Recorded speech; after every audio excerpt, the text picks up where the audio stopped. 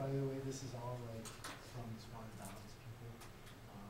So, which of these is intellectual property? Let's see a show of hands. How many people say a novel is an example of intellectual property? Yes? All right, how many say no, not intellectual property? What is intellectual? Hold on. Yeah, Greg, you're not the only one, buddy. Own a novel. Just a novel in general. Is a novel Did we an make example it of just like random? Can we talk about what an intellectual property is? Is there a dictionary? So what you're saying is that this activity is silly. Is there a Webster's? Precisely. Okay. Here we go. The following items are intellectual property. Okay, so out of that big list, these are the ones that are intellectual property. So think about the words intellectual property. Okay, it's something that you can own that isn't necessarily physical. Okay, it's an idea, right? So an intellectual property, here's your definition that they want you to think about.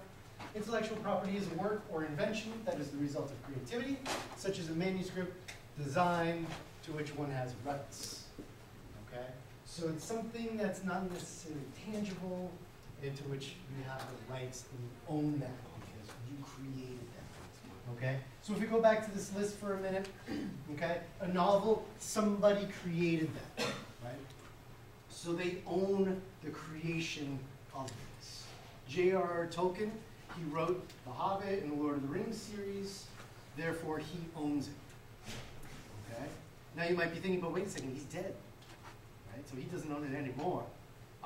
But his family, his estate now owns those books. So just because somebody dies doesn't necessarily mean that it's no longer owned by someone. Okay? A house. Okay? A house cannot be considered intellectual property because it's actual property. Right? It's an actual physical property that somebody owns and pays for. Now, here's the difference though. If somebody designs this really cool, funky house, they can apply for a copyright so that they own the intellectual property of the design of the house. Okay? But the house itself would not be intellectual property. The design of the house would. So Frank Lloyd Wright, this famous architect, has all these cool, funky designs, really neat houses. The houses themselves aren't necessarily intellectual property, but the designs of them are. You can't recreate one of his houses without permission from his estate. Okay. A song, somebody created that. A cell phone is a property. You own that cell phone, right? However, there's a company that owns the rights to the design of the cell phone. So Apple has the rights to the design of the cell phone. And in fact, Google had to, when they made their various Android devices and stuff, they actually had to kind of change and tweak things a little bit because it was too close and too similar to the iPhone. Because then the Apple people said, like, no, you can't make that phone, that's our phone, that's our design. They're like, okay, we'll go back, we'll tweak a couple more things. So it's more, it's not as much like your phone, okay? So the designs, where is my thing here? Oh, here it is. There we go. So the phone itself, right? A cell phone app, the design of the app would be considered intellectual property. Okay?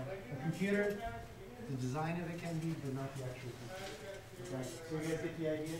Now, a car is an interesting one. We had a debate about this one last class because you know, the design of a car can be intellectual property. Okay? But typically, a car can't be intellectual property because it's just property. Right? I own a Toyota Tacoma. It's out there. Everybody owns a Toyota Tacoma, it seems. Right? It's no different than any other one. But if I somehow took that Tacoma and I changed it around and made it something completely different and new, well, then maybe that could be considered some form of intellectual property. But typically, a car is just a car and you own the car. It's not really an intellectual thing. It's a car. Okay? Now, thinking about a movie, a DVD, the actual physical DVD itself is property. The content on the DVD, that is intellectual property. So the ideas that are on are intellectual property. Okay? So again, intellectual property, it's a work or invention, a manuscript, a design, the result of somebody's creativity.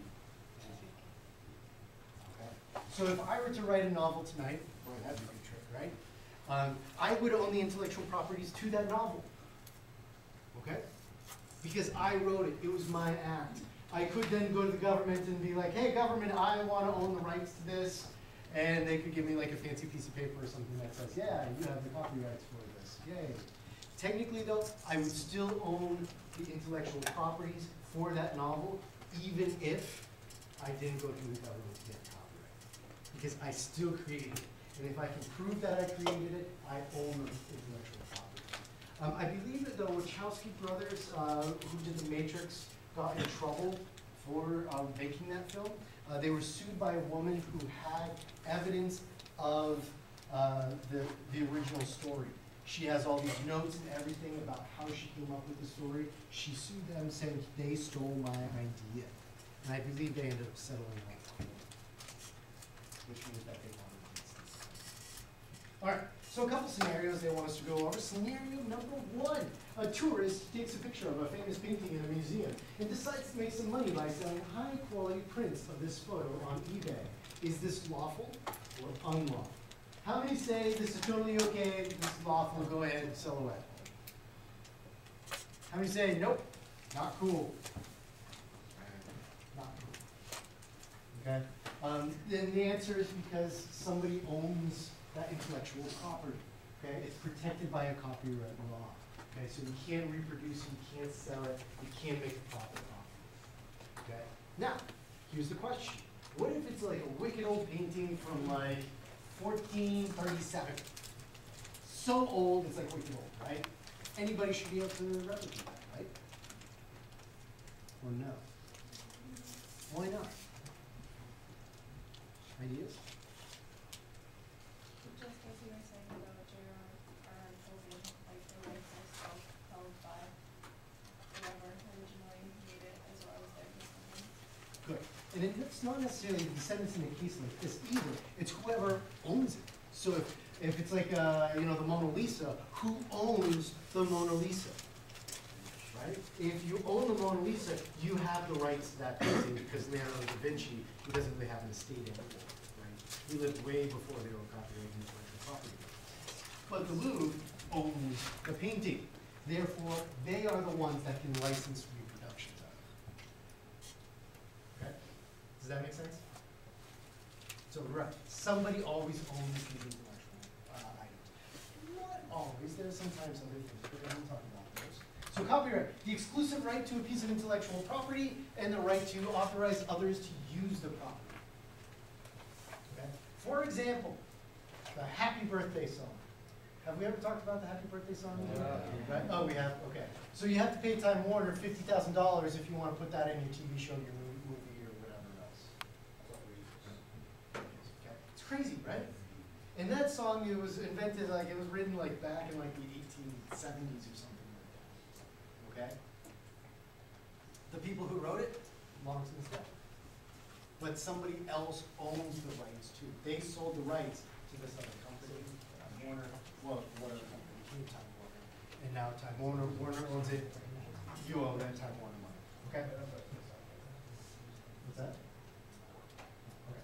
All right, scenario two. Your teacher is creating a multimedia presentation for your class and wants to use images that she downloaded from an online source to make her presentation more interesting. Is this lawful or unlawful? How many of you say, yes, it's totally okay for a teacher to put pictures in their PowerPoints? How many say, nope, not okay? How many of you think I should have probably put all sorts of pictures on here to illustrate this point? Okay. The idea here is that it is actually lawful for teachers to do this. Technically, we're supposed to cite it, right? Every time you see a picture on a PowerPoint, you're supposed to see a citation. Of course, if you think about how many pictures you see on a PowerPoint, it would take us forever to make a PowerPoint, okay? But it is technically lawful because we're using the fair use. For educational purposes, it's okay to use some of this stuff, okay? So, I put this definition for fair use. Look at this. Fair use, the doctrine that brief excerpts of copyrighted materials, so brief portions of it, or small portions of something, may be under certain circumstances, be quoted verbatim for purposes such as criticism, news reporting, teaching and research without the needs for permission from or payment to the copyright holder. Okay, so criticism. The other day I watched this awesome video online. It was all about one of the opening scenes from Jaws and how Steven Spielberg created this opening scene. Okay, so we've got this clip from this movie. Technically, you couldn't do that, right? Because, and I can't remember which production company owns Jaws, but that production company owns Jaws. You can't put that on YouTube. Somebody else owns that, okay? But this person could, because they're using it as a form of criticism. They're breaking it down shot by shot by shot to explain what the filmmaker, Steven Spielberg, did to create this scene. Okay? All right. So another way you can do criticism. Let's say you're like a I don't know, a critic who looks at music and you want to show this song and how this song is the most awesome song in the world. You can take an excerpt from the song. You can put it into whatever podcast or whatever you're making, and you can use that because you're doing it for criticism. You want to show an example that you can talk about as part of your discussion. Okay? News reporting. Hey, there's this movie coming out. It's horribly violent. Don't take your kids to go see it because it's horrible. Let me show you a little clip from it. Doesn't make any sense, but that's okay. So you can use a clip for news reporting. Teaching and research. Right, we do this all the time, right? You see teachers up here, we show you movies, we photocopy things. There are rules for teachers on how to do this. So anytime you get like a handout, technically we're supposed to like shred them afterwards. Okay, just okay. So yes, we can do that. Now we do have there are certain kind of fuzzy gray areas associated with this. Parody, for example, is one of those. You guys know what a parody is?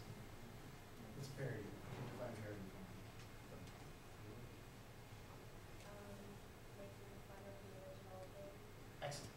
So you're like Weird Al Yankovic, he always makes parodies, like Mel Brooks with like Spaceballs or Men in Tights. Those are all parodies, right? And so really though, like Mel Brooks and Weird Al Yankovic, they actually probably have to pay to make fun of some of these things, okay? But you see on YouTube these days, like all sorts of parodies of all sorts of things, right? I know a student who likes to make like these little kind of like mix-up videos where they'll take all of these different kinds of pieces of things and mix it together, okay? And he'll put it on YouTube, but then YouTube will kick it off, okay? Because it's breaking the fair use policy. And his argument is that it's not breaking it because technically fair use allows for parody. But sometimes the owners of those video pieces or whatever say, no, parody is not under fair use. So that's a place where fair use is kind of in like a fuzzy gray area. A place where YouTube is kind of not sure what to do about things. So they tend to fall back on like, well, if that company, I don't know, Time Warner or whatever, doesn't want that out there on our site, we'll just take it off. I don't want to argue with that. It's a lot harder to argue with people with really expensive lawyers than it is to argue with people who are trying to upload things. Okay. So that's a fuzzy gray area, right? So now you may want to think to yourself, well, wait a second. Oh, actually, we'll ask that question after the next scenario. Okay, scenario 3. A college student wants to listen to the latest album from her favorite artist. So she downloads it for free from a well-known file sharing website. She only downloaded it to listen to. She's not selling it. She's not publishing it. Is this lawful or unlawful? Let's see a show of hands. How many people say this is totally okay, download it just to listen to it? How many people say, nope, not okay? How many people are really sure? Okay. Technically, this is illegal, right? Okay. This is unlawful. Okay. Unless you have permissions, you are not supposed to download it. And to get permissions, right, you have to pay for it. Right? You go out to iTunes and you pay. I don't. What are they charging for songs nowadays? $1.20. It's like the most random number. Oh, yeah. Right? Like, why not $1.30? It's either that, 99 cents, or like 69 cents. Okay. Random. Whatever. Anyway, you have to pay for it, right? Now, some artists will put stuff out there for free, right? Especially kind of like up-and-coming artists who are trying to get their name out, so they'll put stuff out there for free. Some artists, like YouTube, They will, YouTube will, give away songs. Like a couple of years ago, they were giving away, or was it last year, they gave away, was it Invisible? Right after the Super Bowl, right? And don't they have like a full album on Netflix So now? nice. Right, whether you want it or not, you get it, right? I don't know, you should just be able to, but it's there, right? So some artists will kind of give it out there. However, it is unlawful for you to just grab it, take it, and run with it, right? Even if it's only for your own purposes, right? When I was actually just out of college when the whole like Napster thing started up. Okay, it was kind of horribly painful to me because it was still a dial-up, where it was like, I don't know, like what was it, like 56 kilobytes a second or something like that. And when we're running nowadays, like what are you guys at, like 10 megabytes a second? It was painfully slow, so I'd like set up like try to download like 3 songs per night, and I'd wake up in the morning and like 2.5 of them would download over the course of the entire night. It was atrocious. But at the time, that was legal, right? People were downloading stuff off of LimeWire and Napster and all sorts of other file sharing places. People would download thousands and thousands of hours of songs, right? And people would upload songs and share those songs. And then I think it was Metallica who came along and said, wait a second. People can't just freely download our music. We worked hard on that music. We want to get paid for our music. So they sued Napster, and the courts filed in favor of Metallica. So Napster could no longer be a free place where you could download whatever song you wanted.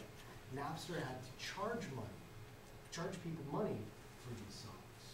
That's when Apple came along with, aha, if we take iTunes, and if we may sell songs through iTunes, that's a great place for people to get music. Artists can make their money, and we'll make some money too. Okay? So it is illegal to just download songs, which then poses the question, why are there so many YouTube loaders, right? MP3, YouTube to MP3, right?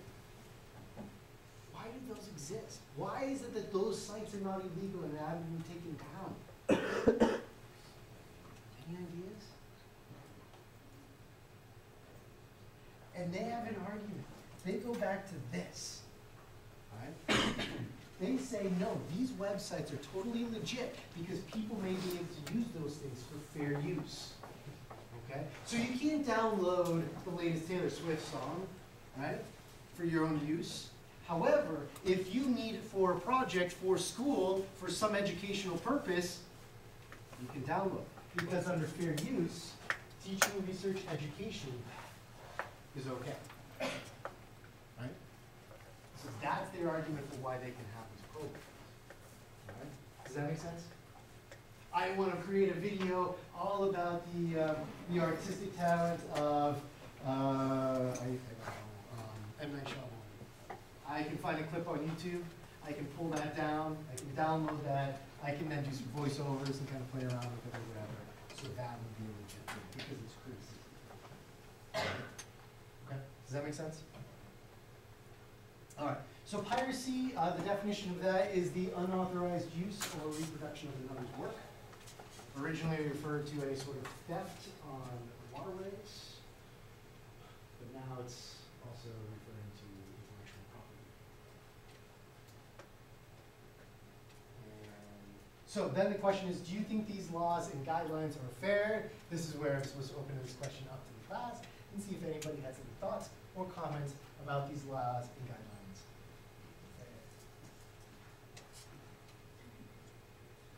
The other class spent like an hour talking about this. Joe. I think the lines are very blurred between what is lawful and unlawful. I think there would be a lot fewer cases of like copyright and things like that if it was more specific. And a lot of the trouble with this gray area came around with the internet. Back before the internet, it was very clear, right? People had like VHS and DVDs and you could pirate those and whatever. So you'd see like people in like New York City or whatever, they were selling like stacks of DVDs or whatever for like dirt cheap because they're just pirating them, right?